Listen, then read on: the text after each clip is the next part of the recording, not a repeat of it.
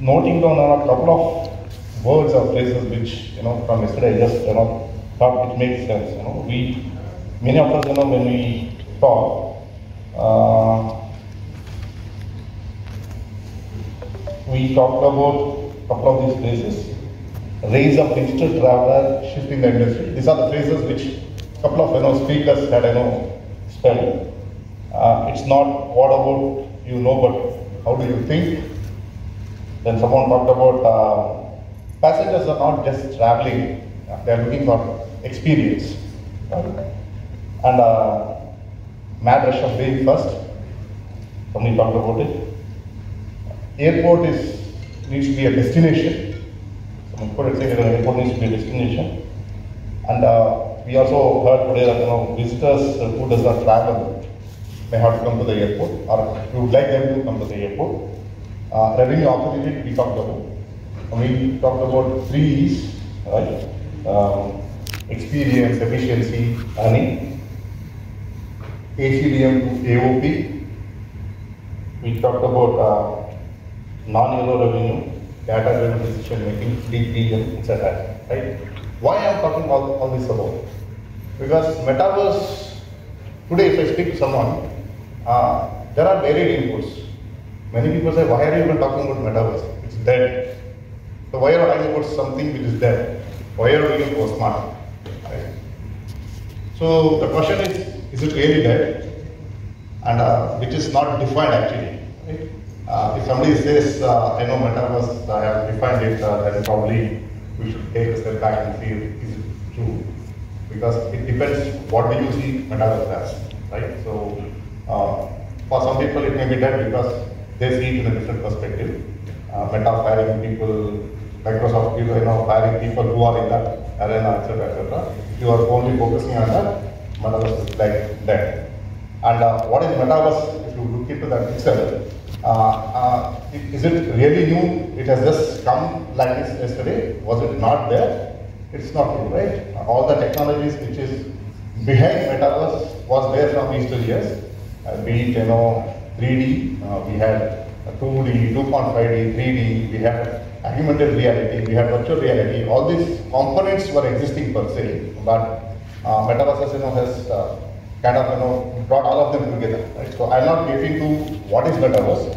In the given time, my intent is to go through the journey of what Bangalore International Airport, which I am part of what we did and why we did, and what is that we are trying to do further. So this is the focus of my presentation. So I have only 3 slides to present, not much. So I'll talk more and probably try to make it more interactive, right?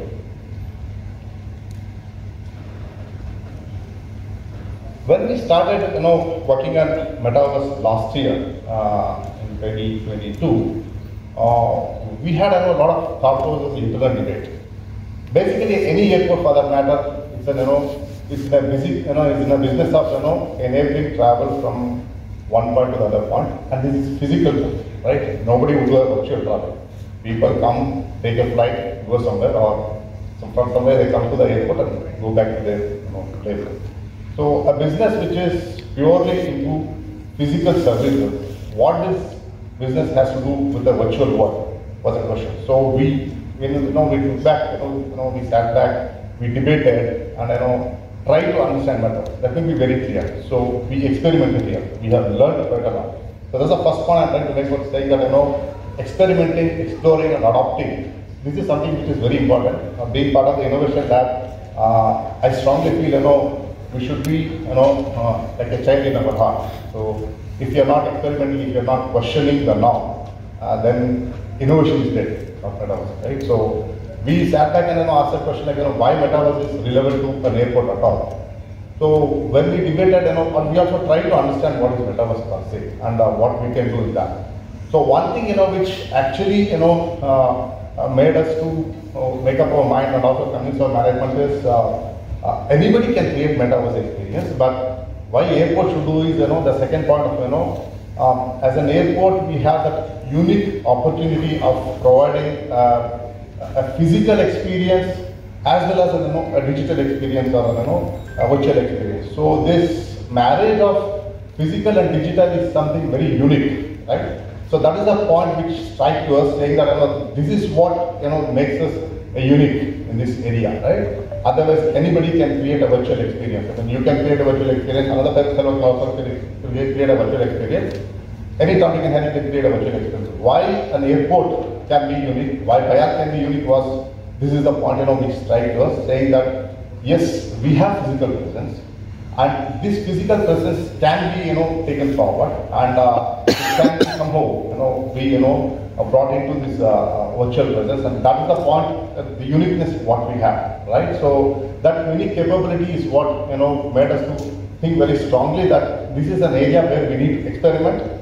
Unless we experiment, whatever we talk about, it will be a bookish knowledge, right? So unless we put our hand and try out, we understand this, nuances, we will not be able to figure out. So today I am proud to say that we have learned quite a lot, we have done quite a lot of work. I am not saying that we reached the top, but we had a decent journey, right? I think Suresh, who is laughing here, and he was part of this entire initiative. He was a part of the innovation lab in Bayan. Now he has changed his avatar. As we keep changing avatar in the metaverse, right? So that's something which we did very proudly. And I keep saying this about what is BLR metaphor, which is our entry into the metaverse, actually means to us, right? BLR is a IATA code, all of you know that, and meta is our entry into the metaverse. And port for us is not airport. Okay, port is a portal for something which is new. So that is how we define BLR metaphor. So it's a portal to something which is totally new, which is not existing, or it's to a new world, right? So this is what we thought. And other important thing we also thought about is, this is an opportunity for us to get rid of this boundary what we have in the physical airport, and all the regulations for whatever good reasons it is there, it need not be present in the metaphor. So that's another opportunity for us, which actually gives a very tremendous opportunity to look at the non-aero part what we are talking about, right? This is a very huge opportunity. For example, can I even think of taking somebody to ATC tower in an airport? It's not that easy, right? I mean, you need to have AAT pass, and you need to have valid reason, etc., etc. And what if I build an ATC in the metaverse and allow you to do a bungee jump, right? And I will do it through probably an NFT, right? I will tokenize it, and the person who has purchased an NFT from me, or has earned an NFT from me, I'll be giving a bungee jump to him from an ATC or paragliding, whatever. Imagination is our limit. So this is the kind of limitless opportunity what also struck us, right? The 4,000 acres of whatever acres we have has got with its own limitation, concession period, etc., etc. This is something which actually breaks this entire thing, right? So in fact, like I said, when we first presented this to our management, somebody told, "Are you on head?" Right? So let's remember it, right? So it was kind of crazy thoughts, like and we also thought that how should this look, right? Then we asked, why don't we build since we were an airport and we were getting into metaverse, we thought we will build an airport environment. We'll start with an airport environment, and we thought again we'll further zoom it down, because we were experimenting, right? So we didn't have any precedence, so we need to experiment. And while experiment, you cannot spend too much. You also have limitations, etc., right? So we thought we'd build some nice environment, and we were brainstorming and told, why not we build a circular runway where aircraft can keep landing, can be taking off, etc. Right? When all these ideas came, people thought, these guys are high. So something not heard of, bungee jump from ATC, circular runway, etc., etc. So we don't know about that. Fine, that's experiment. So we experimented, and we strongly feel that this provides an environment where users can actually experience something which they have never experienced. Right? This is what we thought. And other point which we also thought about is whom are we catering? business, right? And we all know that the younger generation, what India has, and we are talking about why India is going to be big, in the going days, looking at the demography, and they are our future passengers who are whatever you want to call millennials, Gen X, Gen Z, Gen Alpha, etc. What is their aspirations? What are they looking at, right? So, in fact, just today before I had an opportunity to interact with school kids who are in their 11th and 12th, right? The kind of thought they have is amazing, right? And they are born in an era where they are totally online. They're, everything they do is in their hand, right? So these are the kind of demography who's also influencing decision making of their parents today. But tomorrow they are the one who are going to be the one who actually going to spend, who will control the spending. So this generation has a totally different expectation than what we have today, right? Probably if you ask them to go and do a manual checking, they may not even know how to do that, right? Forget about going and doing. So can you think about today's kid, you sending them to a bank and writing a withdrawal slip and getting the amount? I doubt any kid could do that today, right? They are so comfortable, but that's the reality, right? So we need to enable them with that kind of environment. That is where we strongly feel these kind of environments, which is totally 3D, totally immersive, can bring that kind of possibilities to the generation, right? This is all about the world which is outside the airport, but as an enterprise, we also saw a lot of capabilities. Of course, we have not tried out anything, but we are damn sure that there is huge opportunity for the organization, for the enterprise to use metaverse. It could be, for example, learning and development. Talk about the safety management system or the safety in a very elaborated way. Nothing matches that kind of immersive experience when it is delivered in a specific format, right? The learning and development can be totally different, and metaverse has got very high use case, especially on the education area today. The kind of education we can impart in this immersive way has definitely got a huge impact. So that is another part of enterprise usage which we have not tried out, but which has got huge potential. Familiarization of the airport, familiarization of the environments, the ORAT, etc. Right? These things can be definitely done than in a radically different way than what we have been conventionally doing. So we need to really experiment on it. These are all the use cases which is there for an enterprise consumption. So apart from the other side, what I talked about, where we talked about revenue, experience, etc. This is another medium. And also the information dissemination. So information dissemination can happen in totally different ways. Think of giving a wayfinding or let's say D2D, D2I in a complex environment, making it as a reality, wherein you can enter into metaverse and you can have a guided tour of the actual airport, how do you travel inside, etc. This information can be given. I'm not even touching about the commercial part of it. Also, it has got a very huge potential where we can explore it further, right? So this is the reason why, as an organization, as an airport, Bayard decided to get into metaverse, and this is what we did.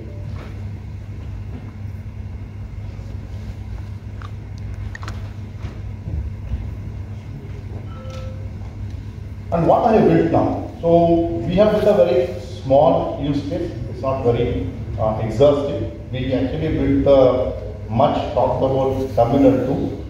Within Terminal 2, we again took the domestic passenger journey. So as an avatar, you would enter into the Terminal 2 as soon as you enter into the platform, and you could actually change the avatar as per your wish. The avatar can be customized, and there are some more. You can walk through the entire terminal. This is what we have done in the metaphor. And apart from that, there are some more small features which is there. Like for example, there is a meeting room which was created for the people can come use it. Sit in the meeting virtually. So all these things are virtual, and talk to each other. They could invite people into the meeting room, etc., etc. We also did a small art gallery to show that how the digital art can be actually shown in this metaverse. And of course, there are some social elements since it's it's a functional multiplayer. That means, like a game, there could be multiple avatars who are actually present in the environment. They can talk to each other. So this talking can be either through an audio chat, or it could be even a video call, right? And we can also do some live streaming or recording in a meeting room. That's another thing which we tried out. Of course, 2D presentations, viewing, etc. is possible.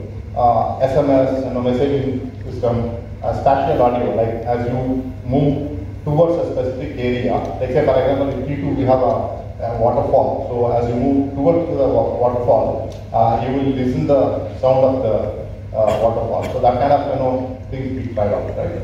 So for those who have not seen the Metaport, I'll just show just a 2-minute video. Actually, right now the metaverse, the VLF Metaport is, we have taken it down for the next avatar of it. So till May 30th, this was up and running. From June 1st, we have taken it down for a reason which I'm going to talk about in the next slide. A glimpse of that, and I'll just run through that. Can you just run the video, please?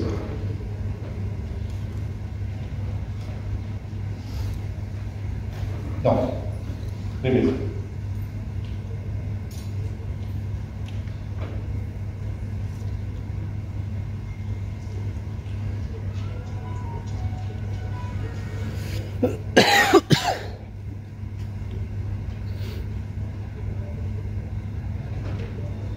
No, you'll have to come out of the presentation mode. Run that, please. Sorry.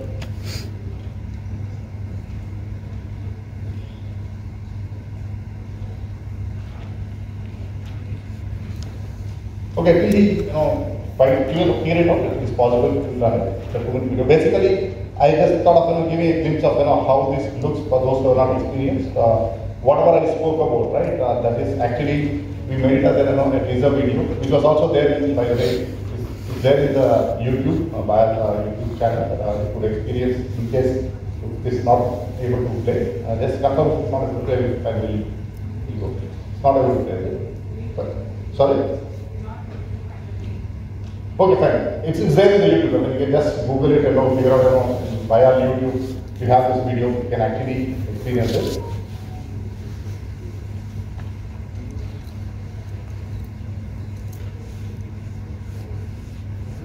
Fine. So what I'll do is, I'll just move to the next slide in the interest of time. From here, what are we trying to do? Right. These are some of the possibilities. It's not just limited by it. The first thing is, the kind of experiences that we can give, which a user or a person who enters the metaverse, it's something which should be amazing now, what we have now. And this gives us an opportunity to create virtual 3D spaces and assets we can create. Again, this can be for enterprise and non-enterprise. Example of enterprise is, what we talk about digital twin, right? It can be part of this, right? So which can be used for your corporate, activities or enterprise activities. The other, part of the digital assets could be anything like an NFT or a land parcel in the metaverse itself, etc. Right? That's something. We are also trying to get seriously into the NFT. We are very concise about the existing regulation, etc. So we don't want to do anything about crypto. Rather, make people to earn an NFT and get some rewards, functional rewards from the NFT itself. We are seriously working on that. In a couple of months, we should be getting into over there. Of course, the moment I talk about NFT, art becomes part of an NFT. And one of the key element on which Terminal 2 has been built is an art. So we have a huge opportunity of converting the art into an NFT art. And of course, gamified experiences. As I told, it could be an terminal flow itself, the passenger flow itself could become totally gamified. We have a lot of thought process about what functional element we can bring into the VLM Metaport. Of course, simulation of airport processes. It's a very good opportunity for any newbie to understand the airport environment. it could be operational team, airside operations team, it could be RFF, it could be safety, any team who wants to understand the flow. It will become one of the two for enterprise consumption. Of course, non-enterprise consumption, we have up to number of reasons and simulations which can be done. For example, can we have a flight simulator in metaverse? Why not? Gamify, right? It's definitely possible. So there are such huge opportunities are there. Of course, retail, is commercial is another very big area which has got huge potential. I don't want to get into the numbers, but we are talking about huge, billions of dollars being targeted in this economy, Web3 economy by 2030. So it's a very opt area for us to experiment. Of course, like concerts and live live events which can become a stream virtual event. Again, going back to my other thought process of why should we get limited by the area, right? Suppose if Noida is going to build a concert area, concert arena which has got 500 seats, right? And the virtual may have 5,000 seats possible. So that's something which is definitely doable, right? So this is what we are thinking. There are a lot of other use cases. We are very enthusiastic, experimenting all these things, and I think time will also decide and tell us, where do we go from here, right? So that's it from my side. Thanks for your time. Again, just to make sure that when people talk about technology may ruin us, etc., no technology is inherently good or bad. It all depends on how do we use. Like what we use internet today. From a parent perspective, you may say that it is spoiling my kid because he's spending too much of screen time. But at the same time, the kid is learning something which out of not been able to learn in a better way. Right? So it's all about how do we take this further. Thank you.